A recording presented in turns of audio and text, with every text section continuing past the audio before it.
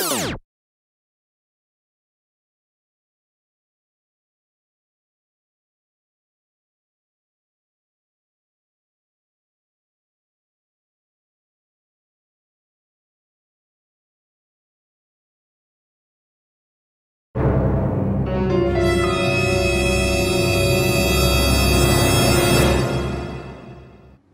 we will be discussing about Nadiem Makarim, CEO of Gojek, who is supporting LGBT.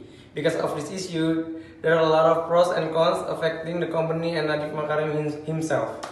Starting from Yasmeen. Hey, did you see the news? What do you think about the issue regarding LGBT supporter from Gojek company?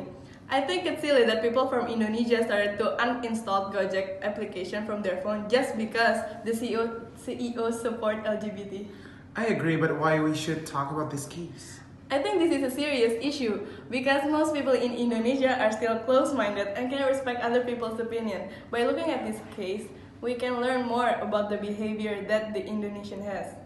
Well, in my opinion, LGBT is not an image that we should look up to. Yes, I'm not saying that we have to make it our role model, but we shouldn't bring down the people that have different opinion from us.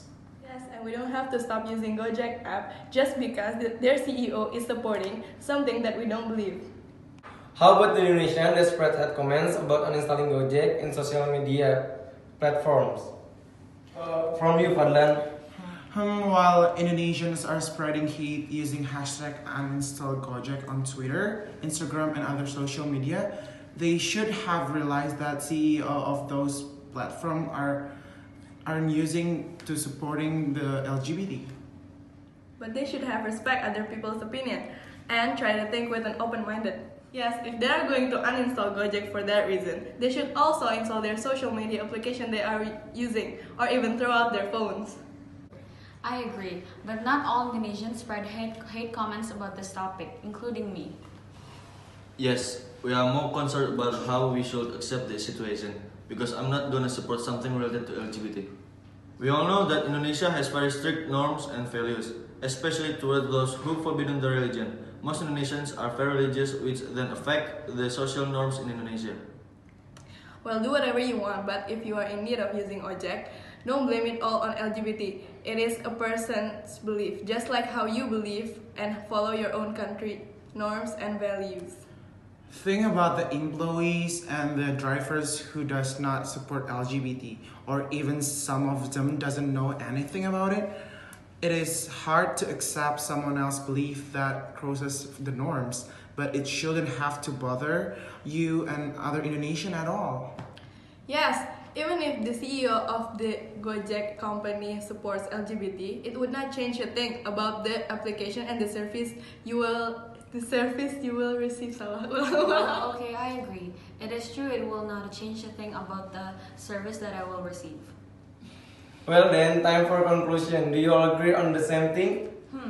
The CEO should have think about our belief and how it will affect his company by his belief. And we should also have to see the bigger picture too, and think about what will happen in the future. We are the ones who uses the application, and it is also our choice if we want to delete it or keep it. And we don't have to spread hate comments around our social media too. Just accept it and let go.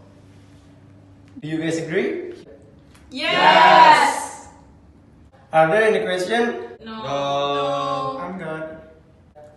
All clear, thank you.